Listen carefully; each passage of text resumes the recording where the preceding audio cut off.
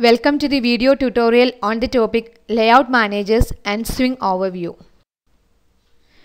This topic is from 6th module and this belongs to the course outcome Develop Applets and GUI Programs in Java.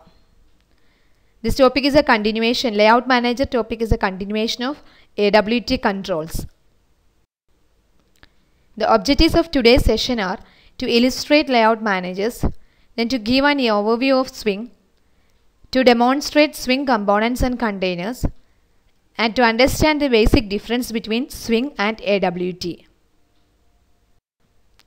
So we start with Layout Manager. What is a Layout Manager? Layout Managers are used to position the components in a container. We know what is a container and a component. In AWT there are several components like text box, button, text field, text area, checkbox group, etc. And container is a component that is able to hold all these components. We have studied several containers like applet, frame, panel, window, dialog, etc. So containers are able to hold or position the components, and layout manager will help to position the components in an order in a container.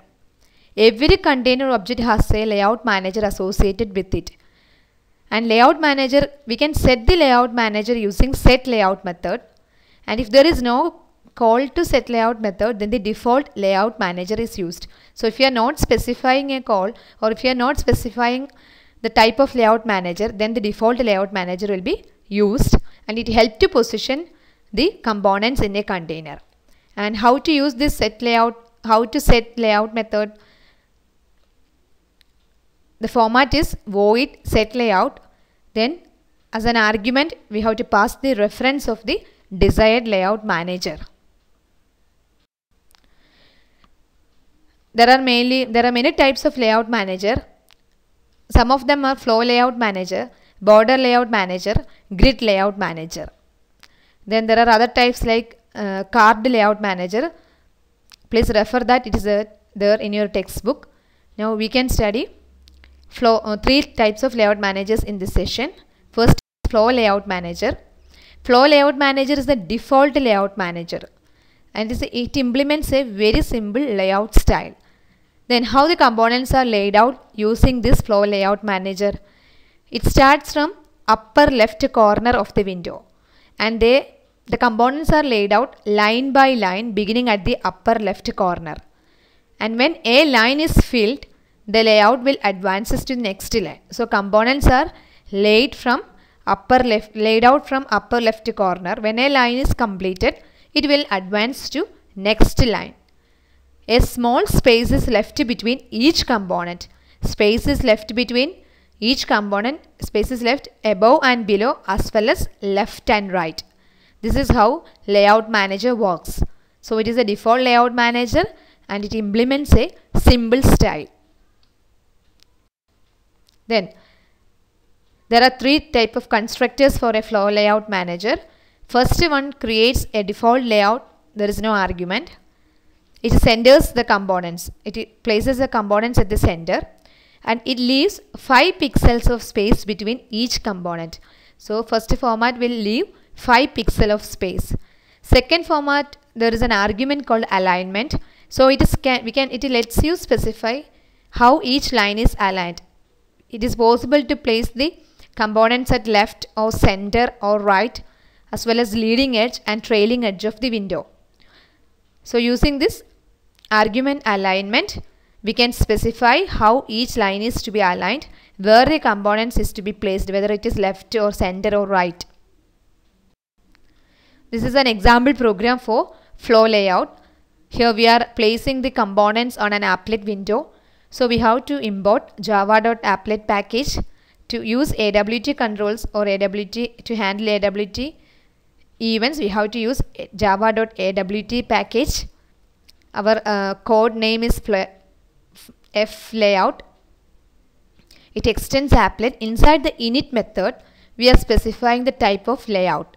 So inside init method, we are giving set layout, and we are specifying where the components are to be placed. Here we are specifying it as center. Components are to be positioned at center. And in this program we are creating 3 buttons: add, save and cancel. And we add all these buttons to the applet and they should be positioned at the center. So this is a sample output of this program. We can see that there are 3 button controls and all these controls are placed at the center, and there is space between each component. 5 pixels of space is left between each component. So this is the first type of layout manager. First one is flow layout manager. Next one is border layout. Border layout class implements a common layout style for top level windows, and it places 4 narrow fixed width components at edges. It places the fixed width components at 4 edges, and there is a one large area will be there in the center. And 4 sides are known as north, south, east and west, and middle area is called center. So using border layout, the components are positioned at 4 sides: north, south, east and west. Also there is a middle area, large middle area called center. And it has 2 constructors. First one without any argument, that creates a default border layout. Second is constructor with 2 arguments, horizontal and vertical. These arguments allow us to specify the horizontal as well as vertical space to be left between components. If you don't specify that, default space will be left. Otherwise we can specify the amount of space to be left. And when adding components, you will use these constants with the following form of add. So there is a change in the add method. When you add components, we have to specify the component object and the object region. Object region means whether it is at center or north or south or east or west. This is an example for border layout. Here also we are adding controls to applet window. The class name is bLayout.class. And inside the init method we are specifying the layout, set layout. The type of layout is border layout. We are creating 4 buttons: add, save, cancel and OK. And where it should be placed, that is specified when you add that button to the applet. So add a comma border layout dot east. That means button A should be positioned in the east region, button B to the north, button C to south and D to west. This is the output of this program. There are 4 buttons at 4 regions and there is a center middle area. Next one is grid layout. Grid layout lays out components in a 2-dimensional grid. So it is like a 2-dimensional array, 2-dimensional grid. So we have to specify the number of rows as well as column. The constructors are a default constructor without any argument. Second one is constructor with the 2 arguments, num rows and num columns. Third one is with 4 arguments, number of rows, number of columns, the horizontal space and vertical space. So first form creates a single column grid. There is no separate rows and columns. It creates a single column grid layout. Second one creates a grid layout with specified number of rows and columns. And if you want to specify the horizontal and vertical space to be left between components, we can use the arguments horizontal and vertical. Also the num rows and num columns can be given as 0. If you specify num rows as 0, it allows for unlimited length column.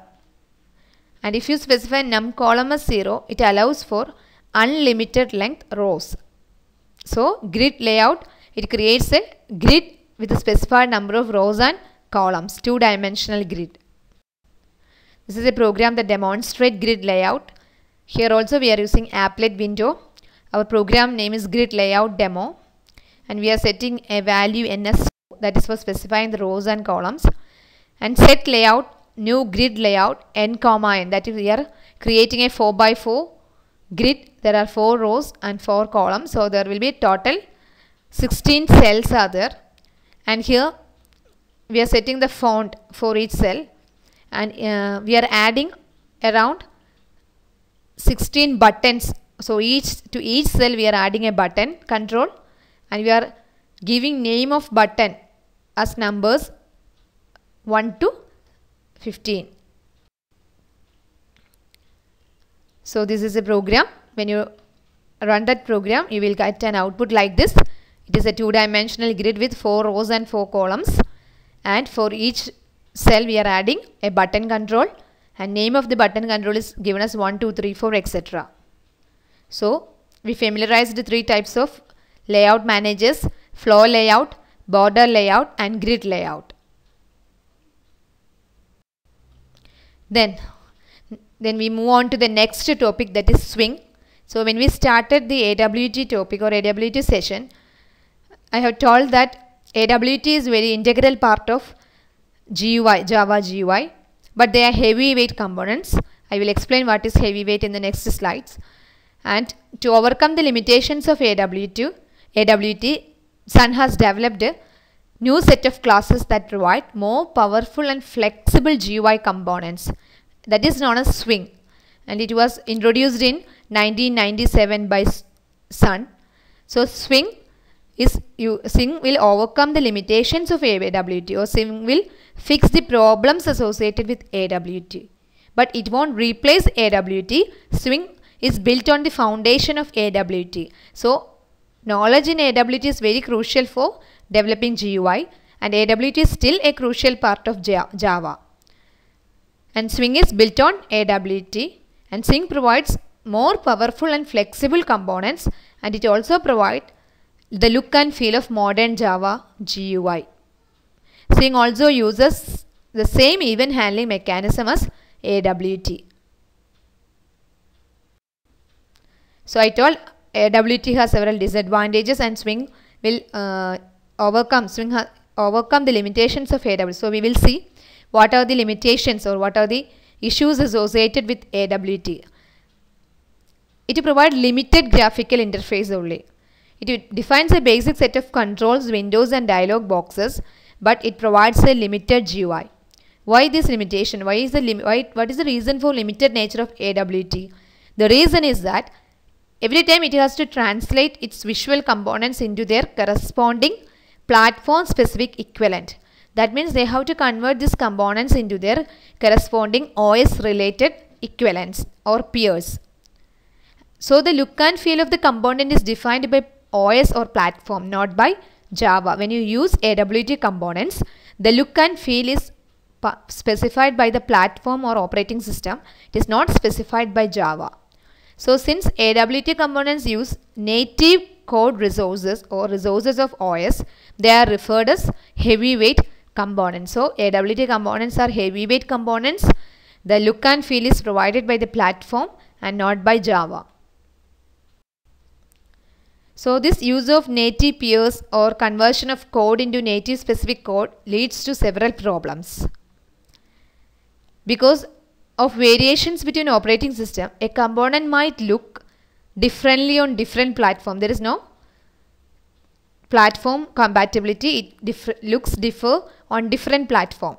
So this is a threat to principle of Java. Write once, run anywhere principle. It will affect that principle of Java, because the AWT components might look differently on different platform, because the look and feel is fixed by, it depends on the platform. It is not defined by Java. Then second problem is most of the heavyweight components are rectangular and opaque. Then what are the features of Swing over AWT? What are the key features of Swing? The important feature is Swing components are lightweight.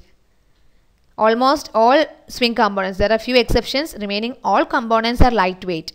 That means they are written entirely in Java. They are not converted to native code. They do not map to platform specific peers, and they can provide non-rectangular shapes also. And these lightweight components are more efficient and more flexible, and their look and feel is determined by Swing, not by underlying platform. So there is consistency how each component will work across all platform. They will work in a consistent manner across all platform, because the look and feel is determined by Swing itself, not by underlying operating system. So this is a very important feature of Swing. Swing components are lightweight. Then it supports a pluggable look and feel. What do you mean by pluggable look and feel? Since each component is rendered by Java, look and feel of the component is under the control of Swing. It is possible to separate the look and feel of a component from logic of the component. That means visual representation of a component and logic of the component are separate part. It becomes possible, we can change the way that a component is rendered without affecting the event handling mechanism or without affecting any of other aspects of that component. It is since the look and feel and logic of component are separate, we are able to change the way the component is rendered. Then what do you mean by look and feel? It is a collection of appearance and behavior of the GUI component. So look and feel means the collection of appearances and common behavior of various GUI component. Pluggable look and feel architecture means we are able to change the look and feel of graphical user interface at runtime. You are able to change the look and feel of graphical user interface at runtime. We can change the entire appearance with one or two lines of code. That is what do you mean by pluggable look and feel architecture, PLAF architecture. So we can change the look and feel of components at runtime. And common look and feels are one is known as metal, another example is synth, motif is another look and feel. Motif look and feel is for Linux or Solaris OS. And metal look and feel is a cross-platform look and feel. It works in any platform. And this pluggable look and feel has several advantages. We can define a look and feel that is consistent across all platforms.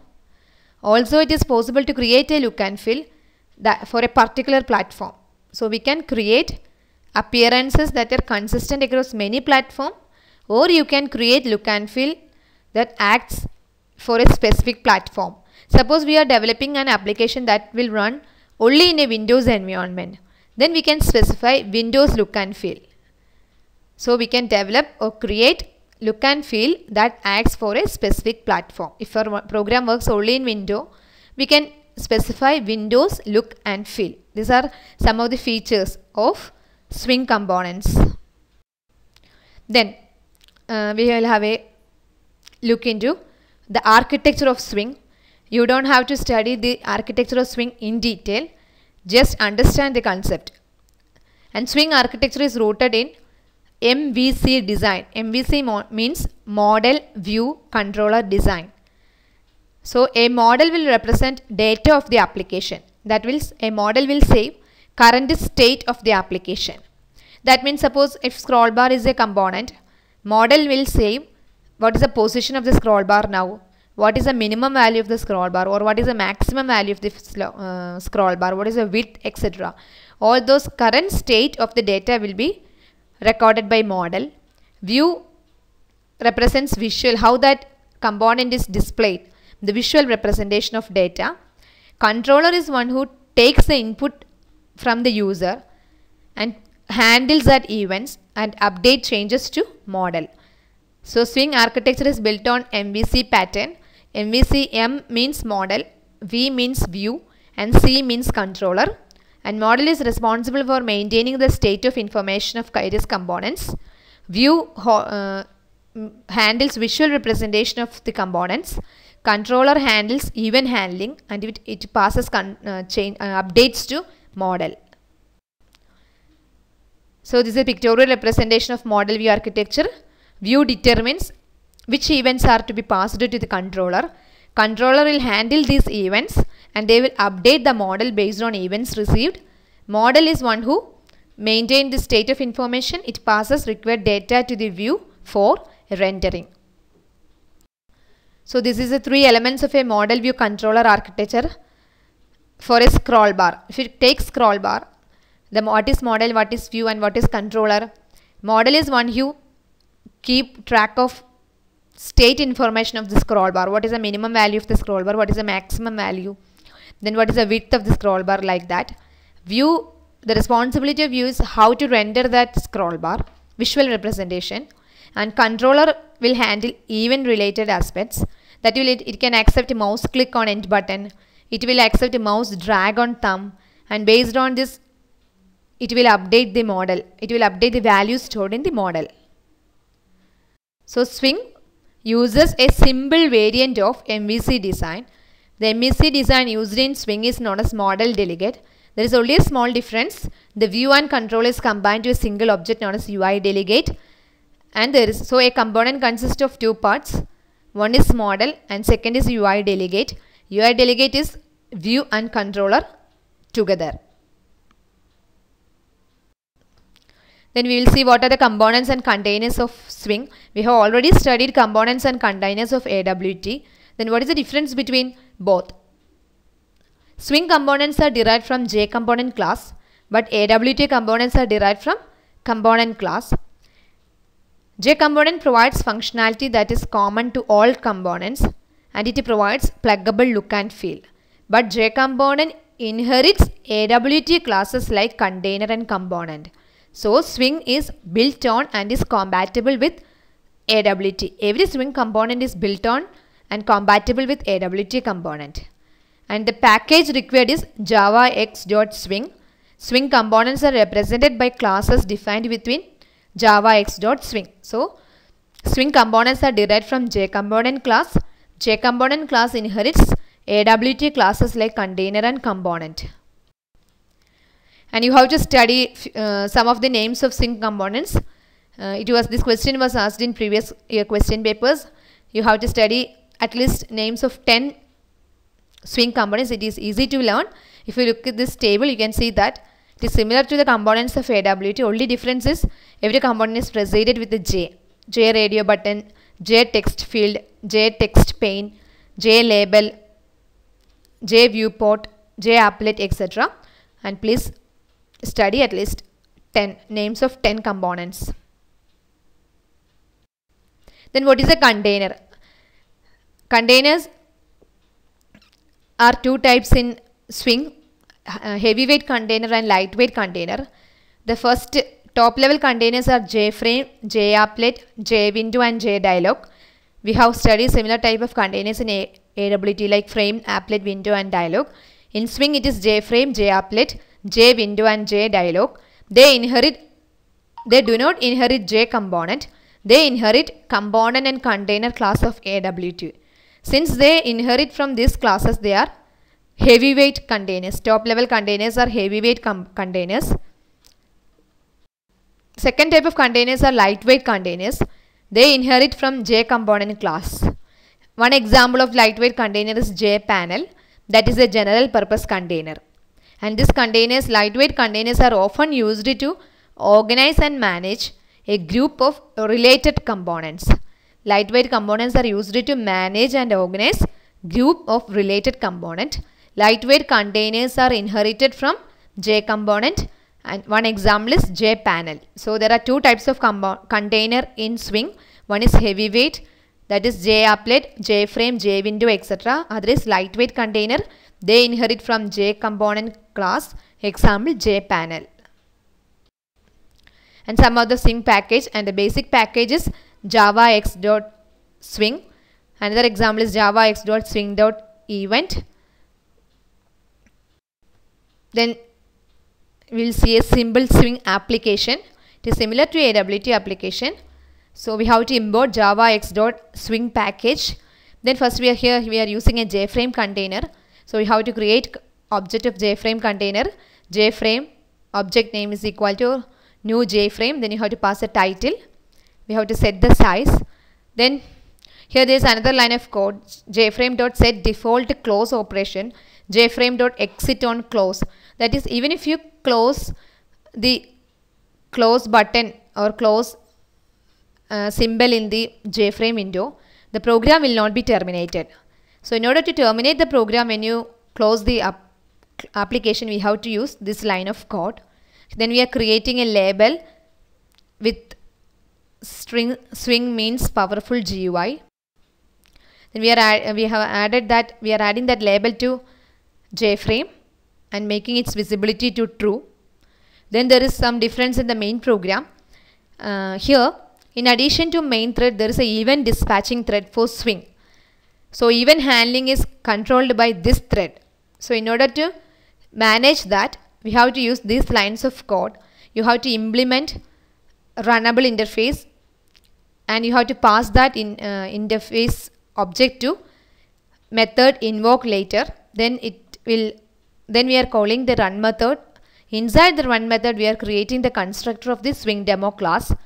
So this is for, so here the event handling is done by a event dispatching thread, not by main thread.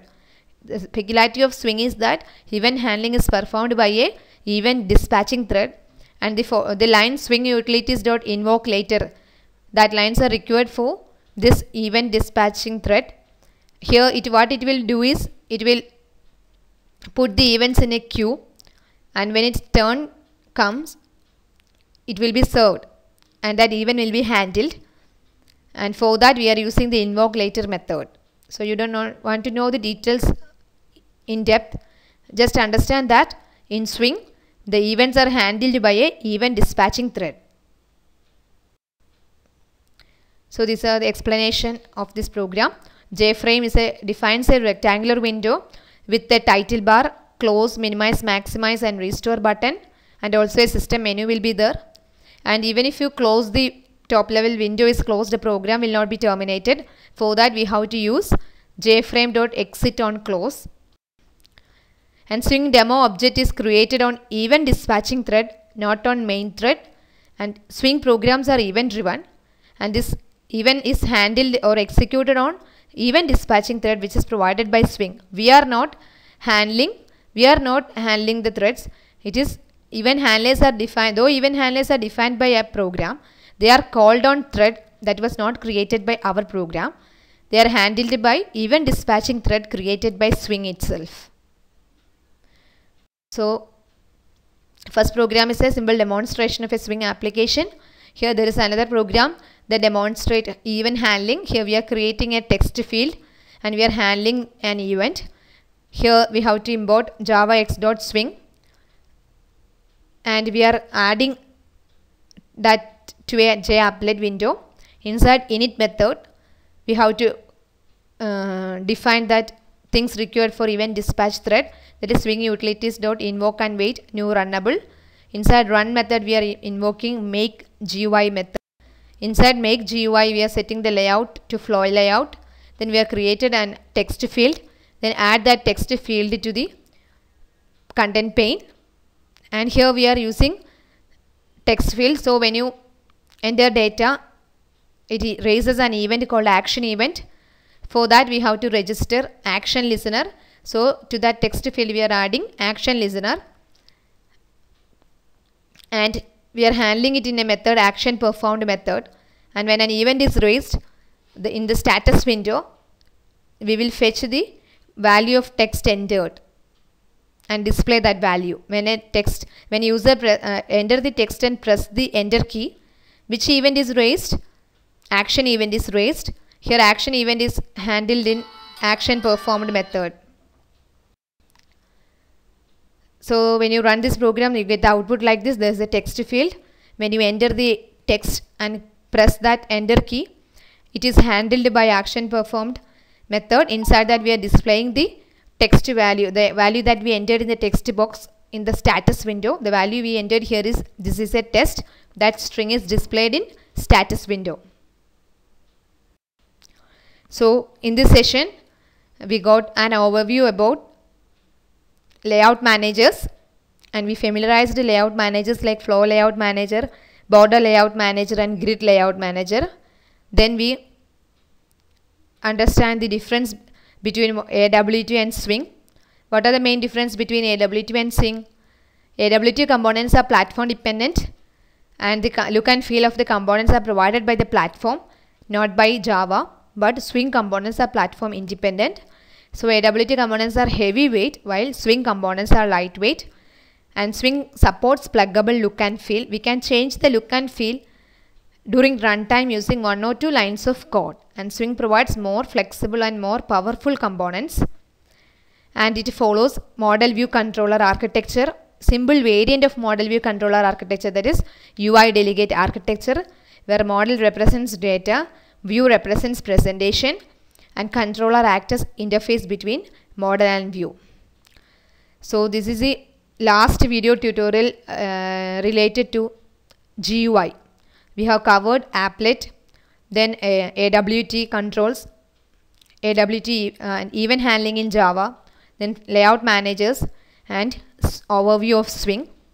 So next tutorial session will be on Java database connectivity. Thank you.